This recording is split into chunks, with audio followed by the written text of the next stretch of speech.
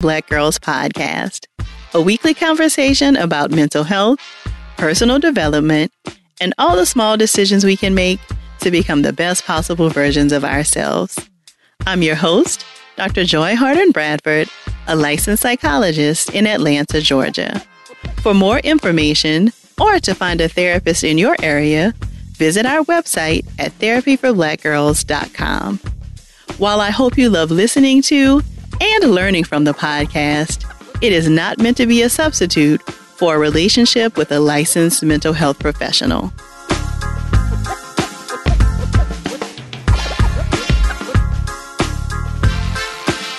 Hey y'all, thanks so much for joining me for another TBG Library episode. We'll get right into the conversation after a word from our sponsors.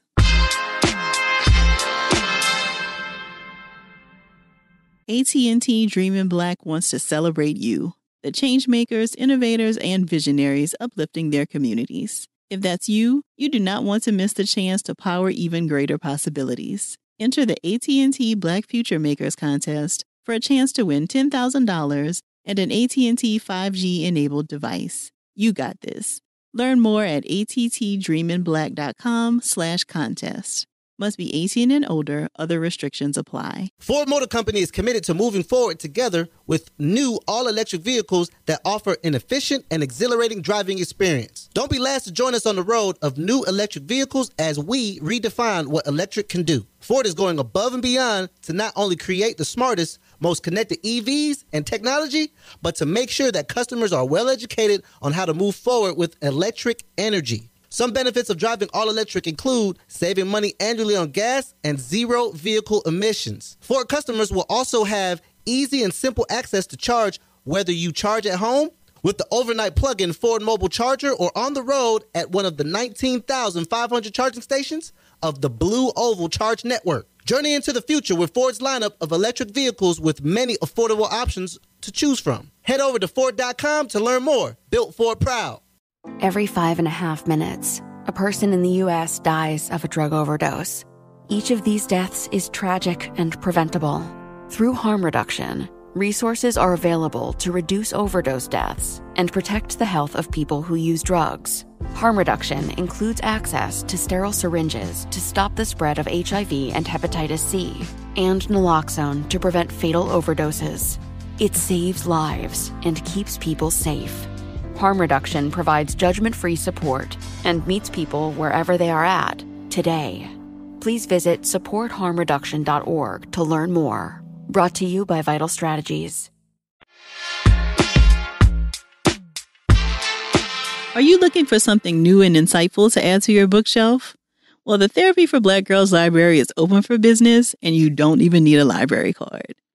This week, we're reading Patriarchy Blues.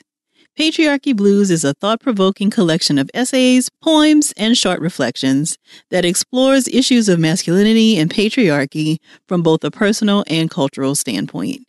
This week, I'm joined by the New York Times best-selling author of the book, Frederick Joseph. Our conversation explores why it's important for Black men to proactively do the work to dismantle patriarchy and the toxic tropes tied to it. If something resonates with you while enjoying our conversation, please share it with us on social media using the hashtag TBGInSession. Or join us over in the Sister Circle to talk more in depth about the episode. You can join us at community.therapyforblackgirls.com. Here's our conversation. Thank you so much for joining us today, Frederick. It's a pleasure to be here. I've been excited for this for a long time. I just love the work that's being done, and I'm really excited for this conversation. Me too. We have been kind of trying to plan a conversation around this topic for a long time. And then when we heard about your new book, we were like, oh, we think Frederick is going to be the perfect person for this conversation. So in the work that you do, you describe yourself as a Black man who wants to be a resource for other Black men to get it right when it comes to homophobia and misogyny. What do you mean when you say getting it right? What does that mean to you? I think getting it right is nuanced, right? Because there's a surface level of don't do these things, right? Oh, don't be misogynistic, don't be homophobic, don't be transphobic.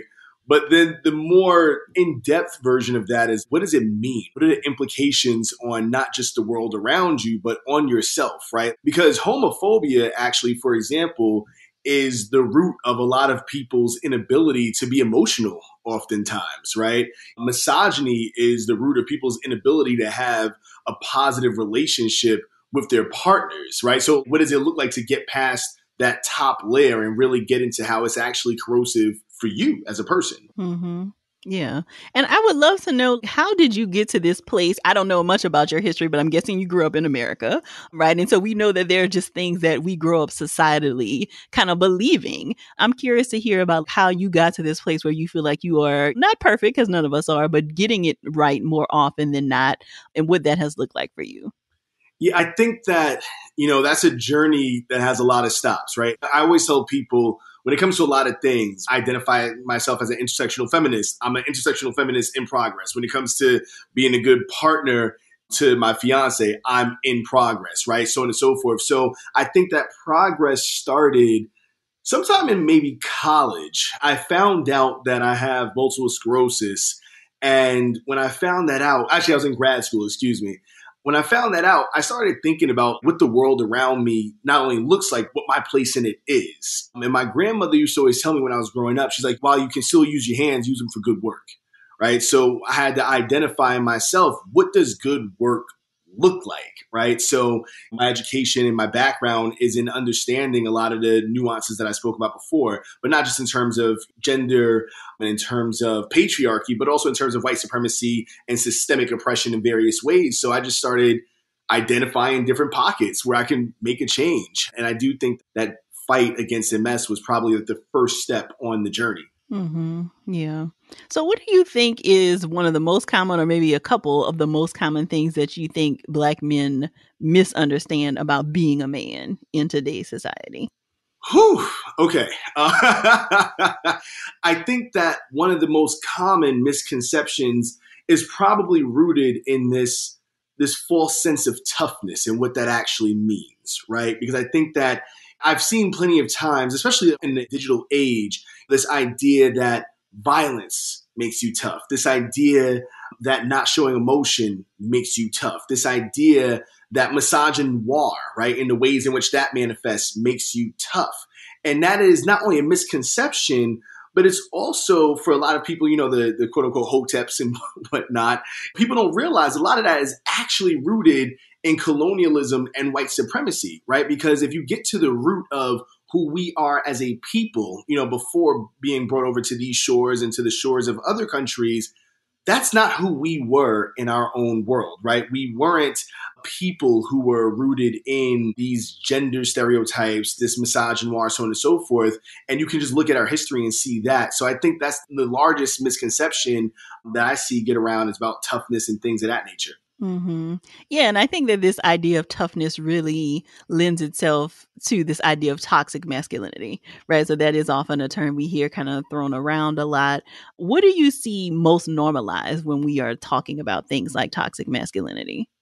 What's interesting is I think a lot of things are normalized, but most of all, I actually would say I think a certain aspect of rape culture, to be honest, is the most normalized thing that I see in our society right now. And the reason I say that is because it's prevalent in our music, it's prevalent in our entertainment, it's prevalent in the conversations. And I, as a cishet man, right, the way that people speak about women, the way that some of our artists speak about women, the way that women have normalized being spoken about, right? And then like falsely equate that, or rather correlate that to what they should want in a man, right? Aggression and things like that, right? So I think that rape culture is probably, in my opinion, the most prevalent form of toxic masculinity that's normalized. So many thoughts come to mind. I think that's very timely, because I'm sure you saw this video that was going around last week about the friend at the party who is always trying to force the girls to overdrink, right?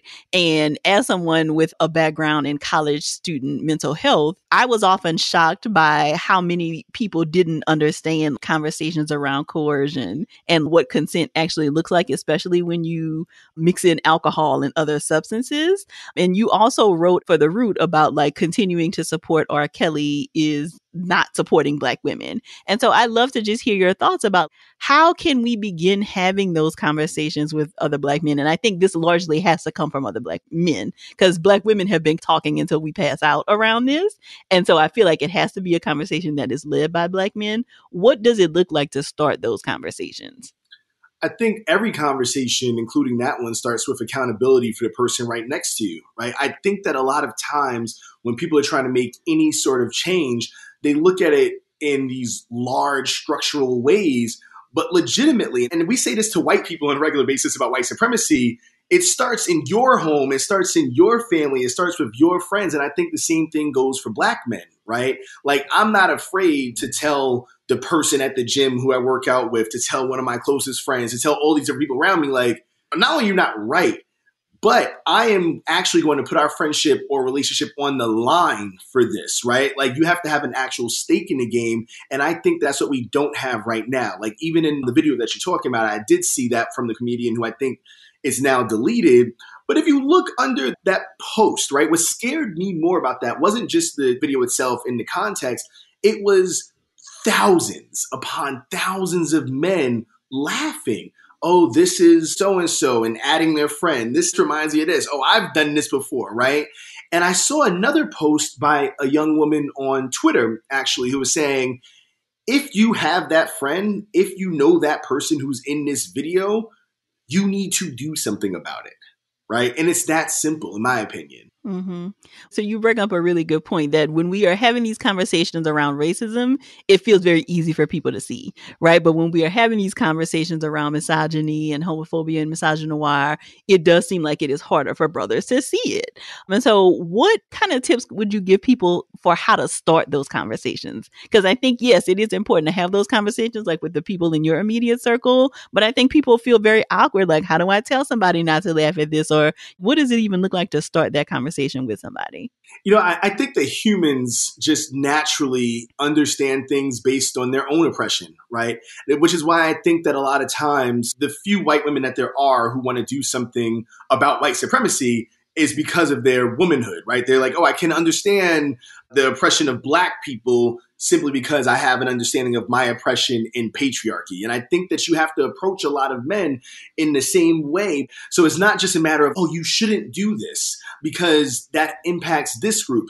No, you shouldn't do this because it also impacts you, right? You are corroding your own soul, but also your environment around you. And I say this actually again in Patriarchy Blues. How are you going to be liberated as a cishet Black man if Black women and the Black LGBTQ plus community are not liberated, right? It literally makes no sense. If you are for the liberation of Black people, you have to inherently be for the liberation of all Black people. So I think that putting it in terms that like relate to the person definitely helps them begin that conversation of understanding the importance and implications. Yeah. So let's say, you see a friend pass around like in your group chat, like that video that has since been deleted or some other kind of meme that talks poorly about women. What should someone say in that moment? Well, I think the first thing you do once again is just ask them how they would feel in XY situation. And I've done that before where I've been at the gym and guys would be talking about women, right? Or like even staring at women, just working out. You can't even work out as a woman a lot of times, just doing these different things. And I'm like, okay, let me ask you a question. Let's say you were the Black guy in a predominantly white gym and people are staring at you the same way because you're a Black guy, right? Just like examining you, fawning over you, this and that, third. How would you feel? And then a lot of people, it starts those gears turning, right? Like, oh, I get it. And I think that again, everybody relates the understanding of oppression to their own oppression. And that's where the conversations a lot of times have started with me. And again, you have to understand it's the beginning of a conversation, right? Like at least you're broaching it. And if the gears start turning, now you can start getting into some of the depths of it. Mm-hmm. I appreciate that. So what kinds of toxic tropes associated with manhood and masculinity do you feel like you want to see left behind? Oh, there's so many. I think one example, I played football and basketball growing up. But before that, I was really into drama. I was into musical theater. I still love musical theater, but I gave musical theater up because there was this false correlation between musical theater and being in the LGBTQ plus community, right? And I'm 10 years old. I don't even know what that means, but it's been talked about negatively. So I'm like, well, I don't want to do that. It's the right thing is to hit people, right? And things like that. So I think one of the things I want to see go away is the correlation negatively of certain things being equated to other things, right? It's just like, be yourself. As a man, it is okay to throw a football. It's okay to dance. It's okay to cry. It's okay to laugh. Like, it's so bad now that I've literally seen posts on Twitter where guys are like, I don't eat bananas in public because of correlating to something that pertains to the gay community. I'm just we can't be serious, right? We cannot be serious. How are you going to limit what you eat publicly because of how deep your own homophobia is, right? So that's something I want to just see left behind, is how much men limit themselves based on their homophobia. Mm-hmm. Yeah, and to one of your earlier points, like, I don't think that men always think about it in those ways, right? Like, they kind of associate toughness and like all of these very macho stereotypes with what masculinity means, and don't always look at the ways that they are kind of limiting themselves and each other by buying into patriarchy. Oh, absolutely. I mean, my view of patriarchy is we are all implicated, right? Primarily, it's cishet men, but every one of us, right? I see on a regular basis, like there was a post earlier that I saw about Zaya Wade, the Wade's daughter, and the post I saw was deeply transphobic, but it came from a Black woman, right? And that made me so sad because I'm like, you're not only upholding transphobia, you're upholding the systems that inherently oppress you, right? In other ways, you're normalizing the things that I'm trying to talk to Black men about. And then also the same things I'm trying to talk to white women about in this book, right? It's like, on one hand, you'll wear the pink hats at the march and this and that and third, but then you can't go home to a Trump supporting husband, right? Mm-hmm. You can't say, oh, grab him by the this and that and third. I hate that, blah, blah, blah. But then still marry this man who's upholding those systems, because inherently then you're upholding the system too. So, again, I think that there's just so much that needs to be done and so many conversations that we need to have. Mm-hmm. So you've already kind of alluded to it, but I'd love to hear a little bit more about why you decided to write Patriarchy Blues, especially right now. It's interesting. Patriarchy Blues was about 10 different books at different points. I want to call out, the publishing industry is very difficult for Black authors, but I think it's especially difficult when you're trying to write something of substance and their view is that the only people who read is white women, right? That's the view in publishing circles for the most part. So the reason I wanted to write this and I fought so hard to get it made is because I saw the utility in a Black man having the courage to call himself out, not just to point the finger at other people, right? Like in this book, there's one letter I write to my babysitter. She molested me from 8 to 10 years old, right? And I never told anybody about that. And I wrote a letter to her because I understood that letter helped me heal, but also was healing because we don't talk about how many Black and brown children are molested, and then specifically and hypersexualized if they are a lot of times. And that view and that hypersexuality lens that we have on them doesn't get the conversations that you get for like white children, for example, right? And then what I write in that letter is that I spent so much time in my hatred for what she had did to me, taking that hatred and then using it as a weapon against women, specifically Black women, right? So I tried to take the pieces of me that she stole and basically steal them from other women. And so I wanted to have that conversation along with a conversation about my father and about not being there, conversations about violence and all these different things, because when I looked around, they weren't being had, right? Like we're not having them. So if I'm going to use my hands for good work, while I could still use them, I just was like, somebody has to have them. So if you see that they don't exist, why don't you try to start them to a certain extent? More from my conversation with Frederick after the break.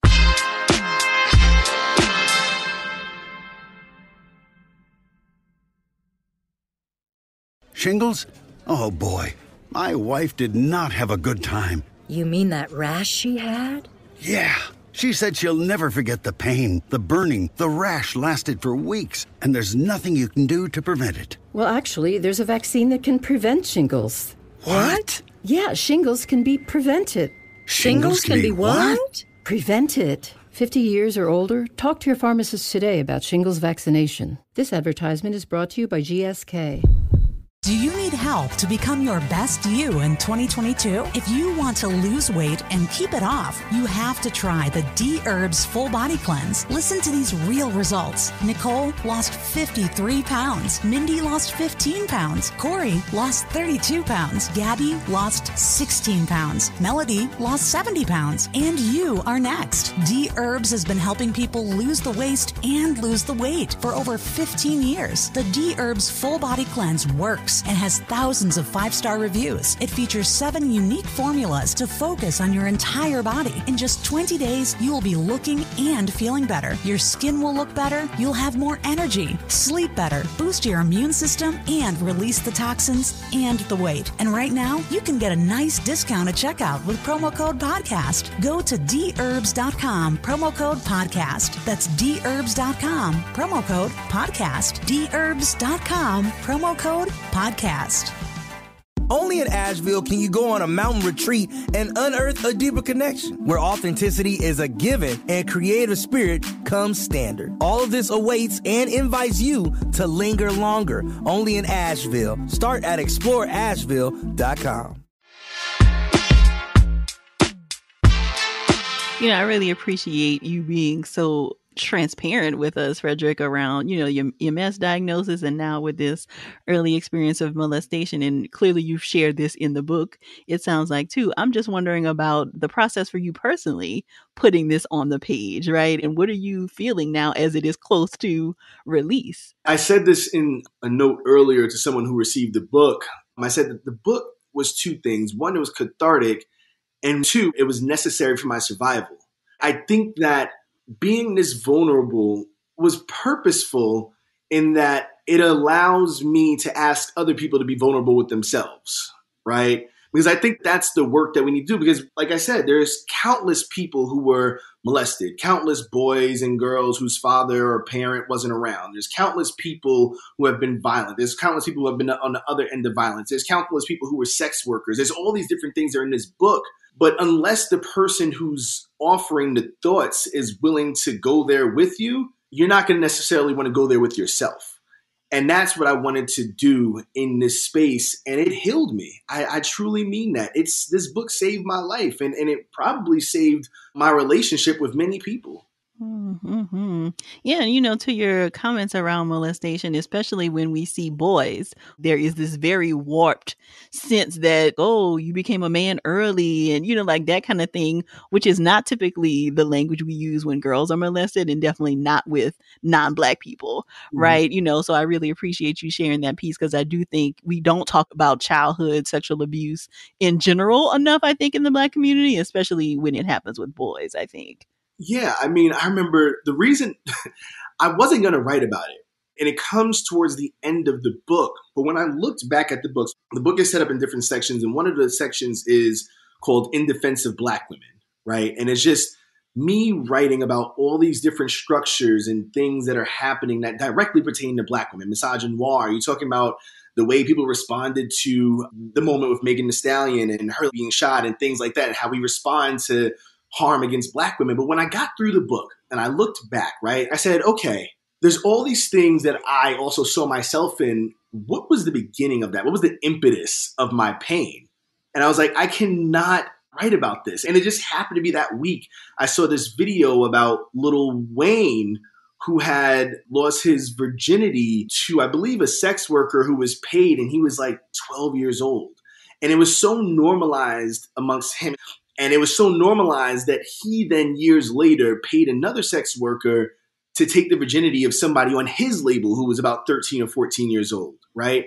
And I remember I cried so hard when I saw that, because I said, I wonder if something existed that somebody could read and somebody could understand, would this have not happened, right? And I searched the internet, I scoured the internet for any books where people were talking about it. It was so rare. There's maybe three books ever talking about this issue, right? So I said, okay, if I'm going to put something in there, if I'm going to have this platform, you got to be honest about it. What happened to you and what the implications of it are on all these things you've spoken about before.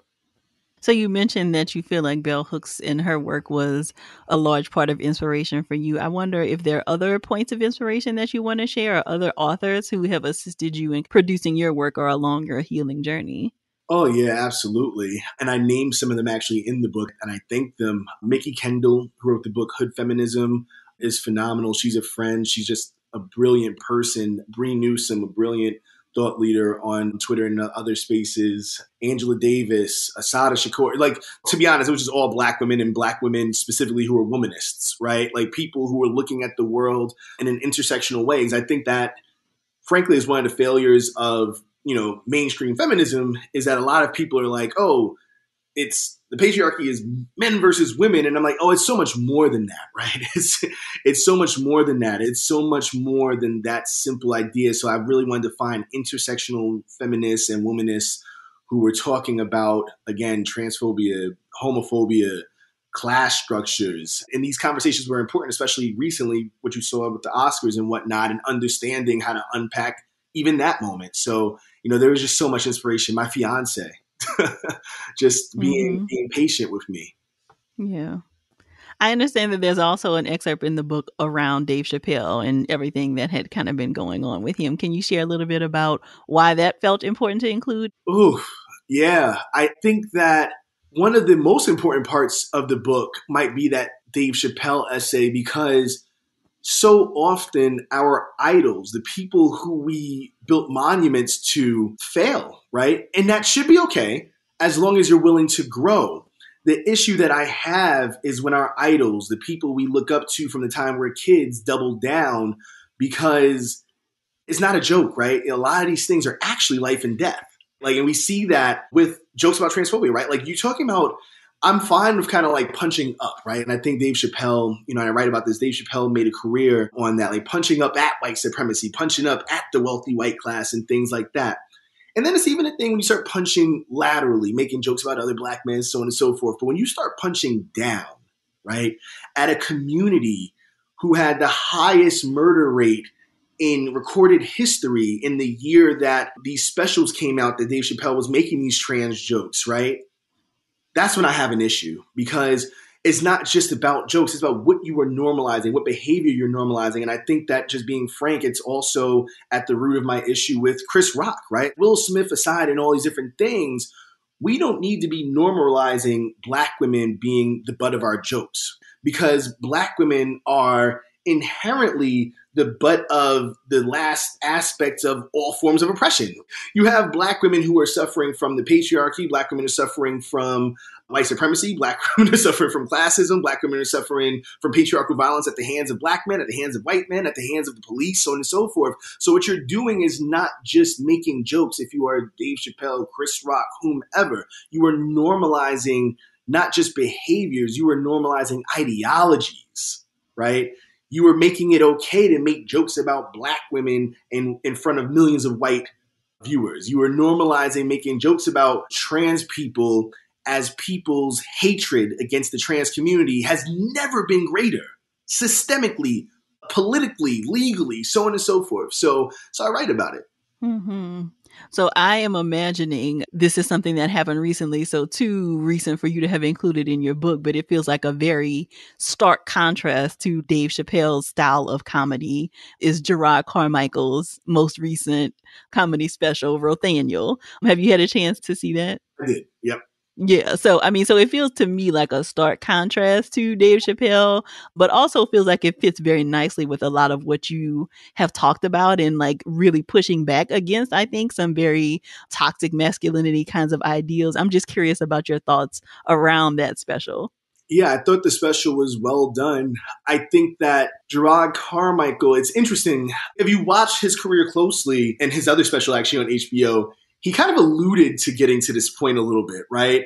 And I love that in this special, he's just like, this is what it is. And also, this is like what accountability to like the people around me kind of looks like. And, and the things that have harmed me and the things that have been said and done. So I really did love that, because I think that there's a little bit of that in every person who has suffered quietly at the hands of the patriarchy. And not everybody gets an HBO special. Not everybody gets to make Moonlight. Not everybody gets to have, the voice of Red Table Talk whenever we get that. Not everybody gets these platforms, but I think it's important when they do, because it's a symbol of more than just themselves. So I really love that special. Mm-hmm. Yeah. So how do you feel like you were changed by writing Patriarchy Blues? I think that I let things go. I let things go so I can be the person that I want to become, right? I'm not there, and I think that's important. I'm not there. I'm on my way. When I finished writing it, I said, I think the last piece in it is like patriarchy had a beginning and it has an ending, right? And we all have to be a part of that ending. And I don't know that before writing this book, I ever really thought about that, right? I was just like, oh, well, like in my immediate circles, I don't want to be a certain person. But I never really understood until writing this book and actually going through the history of patriarchy, right? Like how it actually can end. Like we can end it in our households, we can end it in our communities and so on and so forth, because it's like it wasn't always there. And I think also the other thing that changed me in writing Patriarchy Blues, I'm more hopeful. Right? I'm more hopeful because I think that people who have received the book are hopeful. And I think that makes me feel like I'm in community. There are men who have read it. There are women who have read it. There are people who don't get it. But the people who do get it and do enjoy it, they give me hope, right? Like we can actually do this. And I think that that's what we're left with in whatever system that we're fighting of oppression, whether it be patriarchy or white supremacy. We have to have hope. And this book gave me that. Mm-hmm. More from my conversation with Frederick after the break.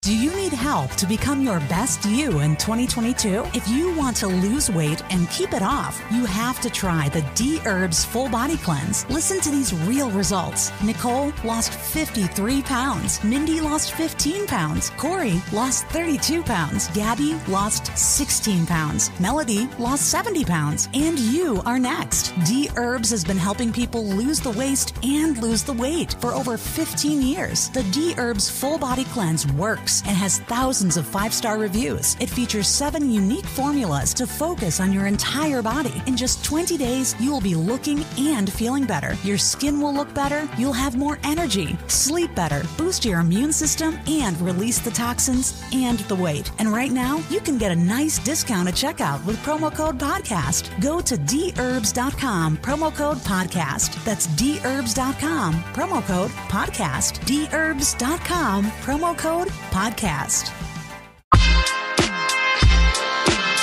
How are you hoping that readers will engage with it? The book is not a how-to guide. And I think that's important for people to know. It's not a how-to guide. It's not how to be an anti-patriarch or anything like that. It is a very deep personal reflection. And I hope that people engage with it as if they are on this conversation with you and I right now. Right? I want people to take parts of it, sound bites, moments, and sit with it and use it as a mirror, right? Like legitimately use it as a mirror in the ways in which they have been implicated. Like there's some hard concepts in there that I didn't even start really understanding until maybe 8-9 years ago, right? Like just even the idea that our binaries are constructs, right? And like that any gender norms that we have are based on constructs. Like the simple idea that like, I don't think a lot of people realize women couldn't even wear pants like 50 years ago. And so all these different things that have existed in time are legitimate constructs. And I think that when you force people to have to take a step back and look around at their world and be like, oh, this is basically just the Matrix. Somebody's just making all this up as we go. That's a hard pill to swallow sometimes. But I'm hoping that people digest it in bites like that to make it an easier pill. Mm-hmm. Frederick, I'm wondering if you are worried at all about, we've been seeing so much ridiculous news around like book bans and you can't read these certain books. Are you worried at all about your book being impacted by any of that?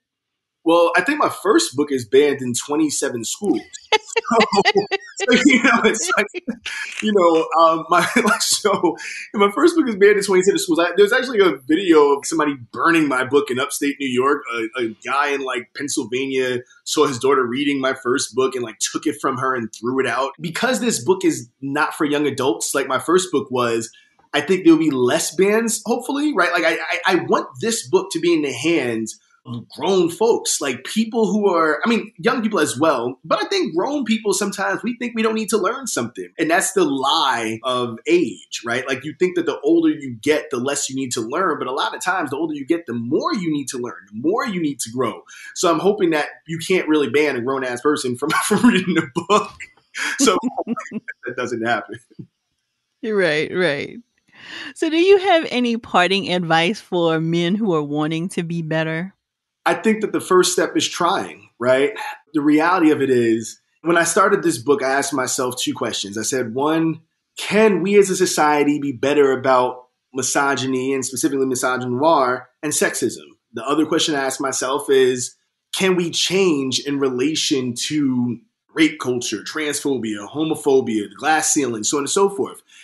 And I had to have the audacity to say yes, right? And I think that the first step in change is having the audacity to believe that change is possible. For men, and specifically Black men who want to be better, you have to look in that mirror and have the audacity to tell yourself that you can grow. And the idea that you don't need to grow is a lie. We all need to grow. As I sit on this call right now, there is something that I'm going to look back on and be like, I wish I would have said this. I wish I would have added that. I wish I would have done this. And that is how we grow, by always self-examining ourselves, right? So I pray that Black men give this book a chance. And if you don't give this book a chance, that's actually fine with me. I pray that Black men give Bell Hooks a chance. I pray that Black men give Asada a chance, and Angela Davis, and all these great theorists of womanist perspective and womanist hope, right? So that's my parting advice. You're going to stumble. You're going to fall. But, cliche or not, it's about how you get up. It's how you hold yourself accountable to the people around you. How are you holding yourself accountable to the women in your life, the LGBTQ plus community around you, yourself? How are you holding yourself accountable to yourself? Because the only person that you're being toxic for at the end of the day is you.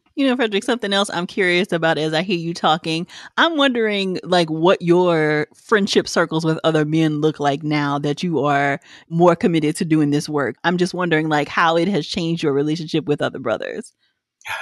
It's funny. I actually had a text message this morning that I hadn't checked. It's actually a few weeks old. I'm really bad at texting.